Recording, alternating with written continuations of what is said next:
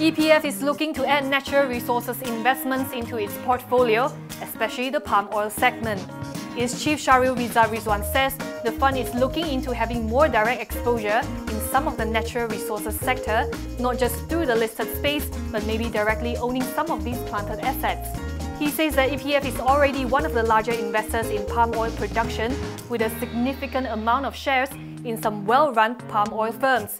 He points out that other countries' pension funds have been investing in sustainable forestry and farmlands, which is why EPF is now exploring these potential areas to see if it would suit the fund. It's a done deal. Felda has reportedly completed its expensive acquisition of a 37% stake in PT Eagle High Plantation from Peter Sondak's Rajawali Group. This was done via its special purpose vehicle Felda Investment Corporation, and follows the signing of a purchase agreement on December 23rd last year. The acquisition was contentious from the start, thanks to its hefty $505.4 million price tag. Critics include CIMB Group Chairman Nazir Razak, who questioned the 173% premium to Eagle High's average share price in November. Others have claimed that the close relationship between PM Najib Razak and Sondak might have helped to seal the deal. Felda has denied this. Eagle High is one of the largest oil palm plantations in Indonesia. However, it hasn't been doing well at all. In FY16, its net loss widened 116% to 391 billion rupiah or 129 million ringgit, while revenue shrank by 5%. Public Bank saw a 1.6% increase in net profit for its first quarter of FY 2017 due to a mixture of higher net interest and Islamic banking income. Net profit came in at 1.25 billion, slightly higher compared to the 1.23 billion reported last year. Revenue similarly came in just 0.4% higher at 5.03 billion compared to 5.01 billion the year before.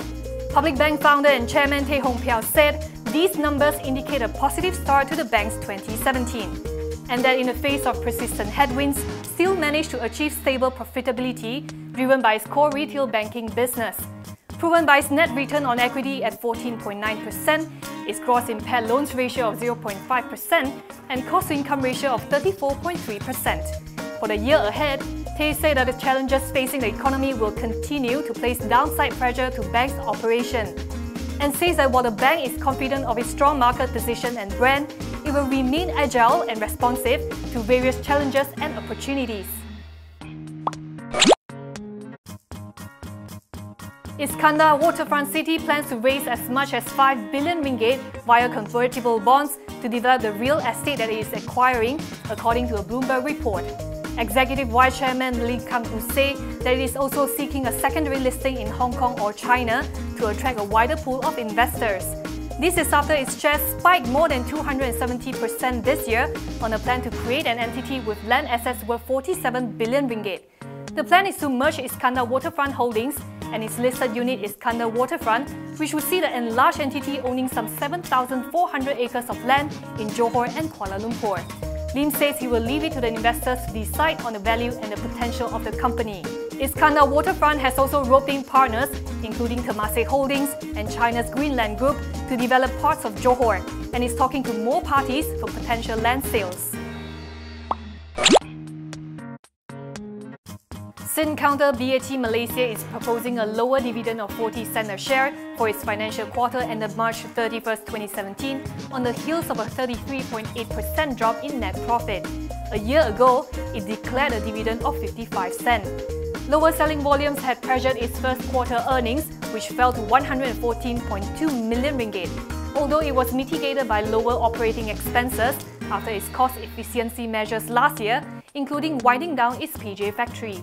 Revenue skidded too, falling 24.5% to 770.7 million ringgit.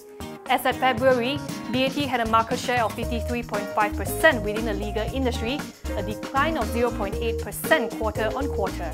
It says although the group's volumes have remained stable since December 2016, the illegal cigarette incidence has also kept its level at 57%. Going forward, its outlook for 2017 will still be very much dependent on the recovery of the legal market.